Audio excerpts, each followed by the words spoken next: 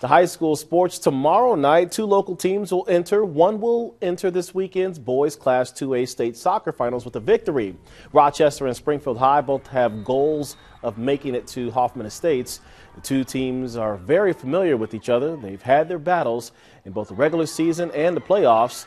The Rockets will look to earn a second consecutive trip to the Final Four, while Springfield High looks to finally break through and reach the final weekend of the season. The road doesn't get any easier. I mean, Springfield High team that's one of the best teams in our area.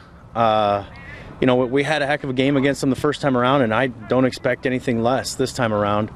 I've said it before, and I'll keep saying it. Coach Phillips gets his boys ready to go every time they play, and this time won't be any different. They've been to state last year, and they have a taste of it, and they want to probably get back and build on what they did last year.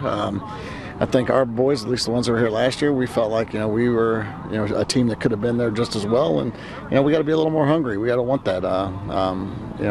We've been close for 4 years, but we need to get through.